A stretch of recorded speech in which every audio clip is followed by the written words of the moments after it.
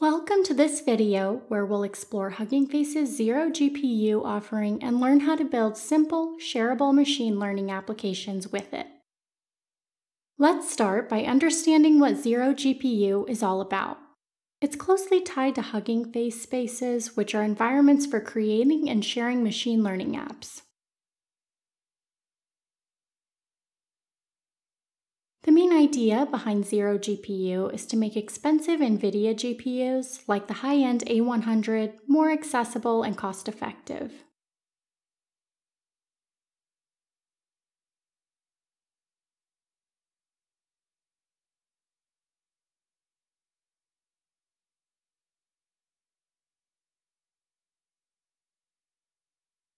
Here's how it works. Your space can use an A100 GPU for a short time, and when you're not using it, someone else's space can use the same GPU. This sharing system creates a multi-use efficiency, allowing multiple people to benefit from the same GPU resources.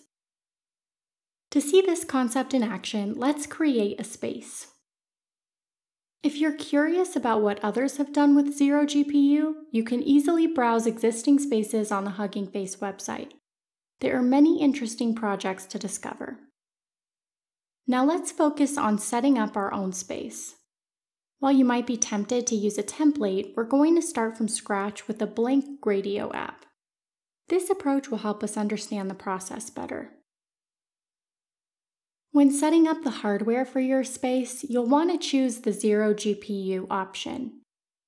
It's important to note that this feature is free for users with the Pro plan. If you can't create a ZeroGPU space, it's likely because you need to upgrade to a Pro account.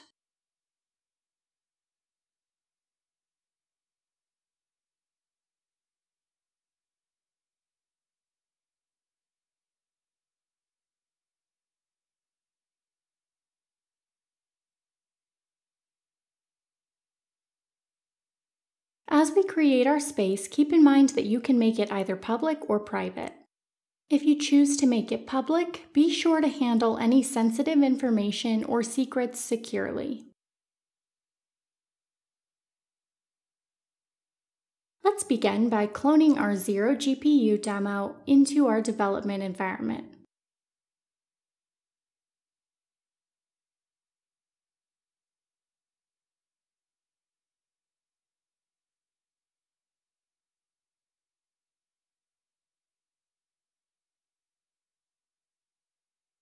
This will serve as our starting point.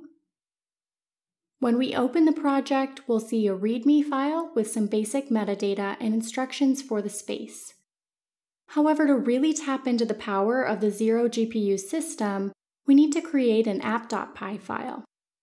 We'll start with a simple example using the provided code.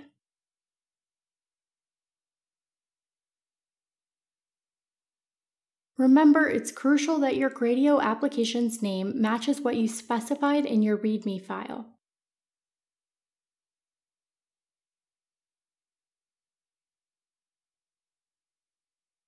As we examine the code, there are two important things to highlight. First, we're using the spaces package. Second, we're using the GPU designation to indicate that we'll be using a ZeroGPU device.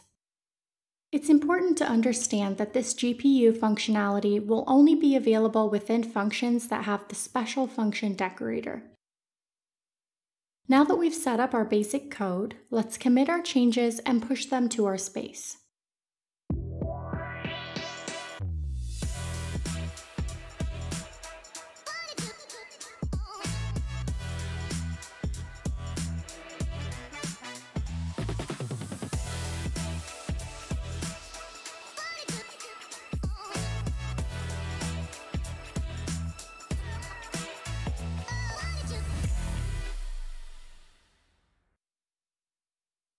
When you do this for the first time, you'll need to provide your username and an access token.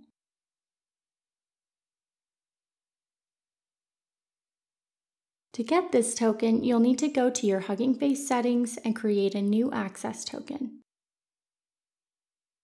For simplicity, we'll create a write token to use for pushing our code.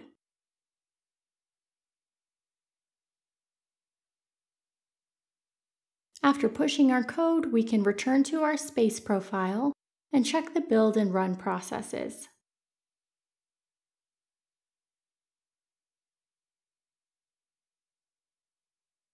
You'll notice that the build process is quite quick thanks to cached Docker layers. Once the build is complete, our application will start running. It's a good practice to keep an eye on the logs while running your demo. These logs will show you when you're using a CPU and when you're using the ZeroGPU GPU. You'll see that outside of the special function we created, we're using a CPU, but inside that function we have access to a CUDA GPU. Let's test our application by providing a number input. When we do this, we'll see that we successfully got temporary access to a GPU through the ZeroGPU allocation system.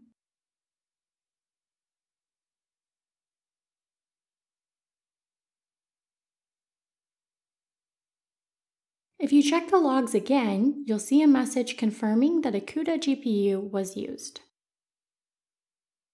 Now, while it's exciting to see that we can access a GPU, you probably want to use this capability for more than just printing out GPU availability. So let's take our project a step further and create something more practical, like an LLM sentience checker. To do this, we'll use some additional Hugging Face libraries, specifically the Transformers library. We can remove our initial print statement and the 0 variable, as we'll be setting everything up within our main function. In our updated code, we'll demonstrate how to use a Hugging Face token to access the Hugging Face hub.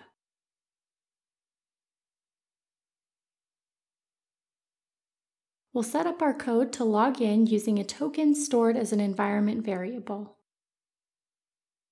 Then we'll set up a PyTorch device, specifically an NVIDIA GPU, and prepare a model and tokenizer. For our model, let's choose something interesting. How about we use the latest Gemma model from Google? We'll use the smaller 2 billion parameter version and explicitly push it to our CUDA device.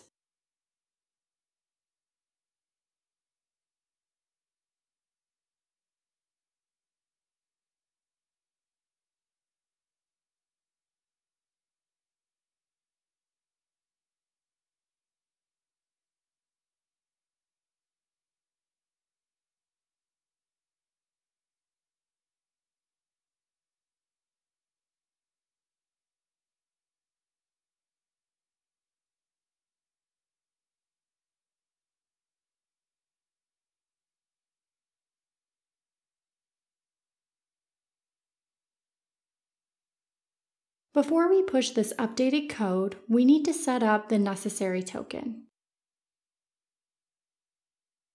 Go back to your Hugging Face settings, create a new access token, and name it something like Gemma token.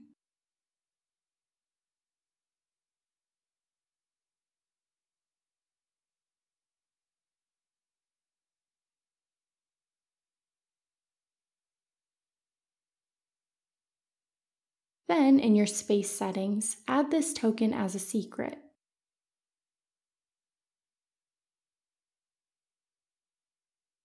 This way, your application can securely access it.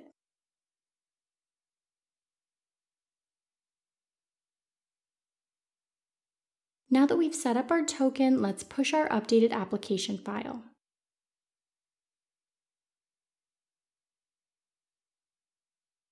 Remember, you'll need to use your push token again for this step.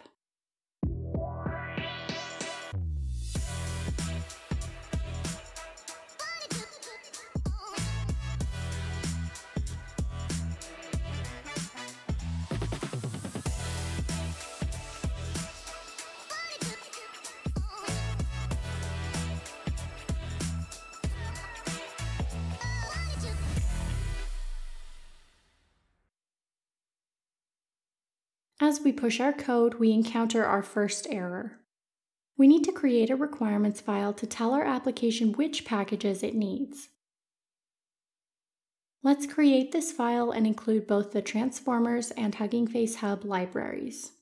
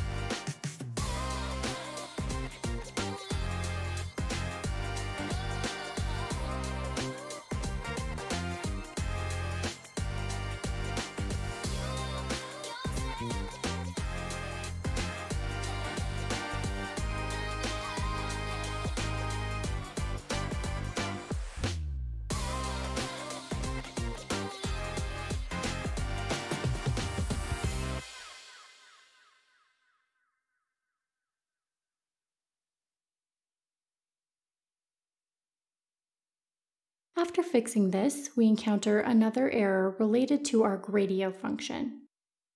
This is a normal part of the development process. It often takes a few tries to get everything working correctly. In this case, we might not actually need the input we initially set up, so let's remove it and focus just on the output.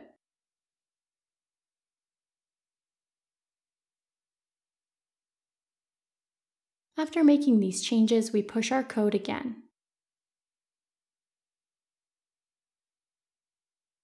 You'll notice that every time we push code, the build and run processes automatically restart. This ensures that our space is always running the most up-to-date version of our application.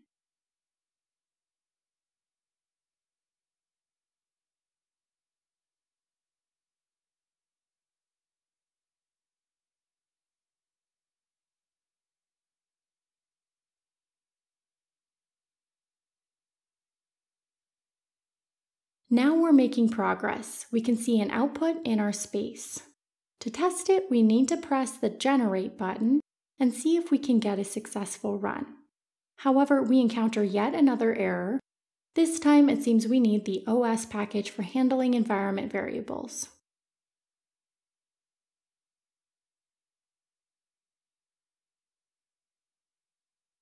Let's address this issue and push our code once more.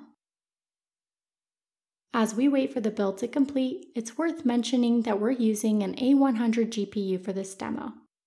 However, don't worry about the excessive resource use. The GPU is only allocated temporarily when we run our generation task. Now that we've fixed the OS important issue, we need to take care of one more thing. The model we're trying to use, the Gemma model, is what's known as a gated model. This means we need to accept certain terms and conditions before we can use it. Let's navigate to the model's GitHub repository to accept these terms. You'll see a license acknowledgement page. To gain access to the model, you'll need to fill out a form on Kaggle. Once you complete this form and are granted access, you'll see a success message. After gaining access to the model, we should be ready to go. We might not even need to rebuild our entire application. We can simply regenerate our output by clicking the Generate button again.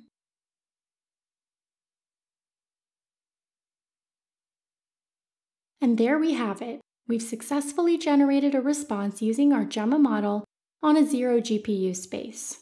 Remember, this is using an A100 GPU, but only temporarily during the generation phase. As usual, we'll include all code and diagrams in the video description. If you'd like to support the channel, consider a free trial of our new design tool linked in the description. We'll keep an eye on the comment section for any questions and want to thank you for watching. Please enjoy responsibly.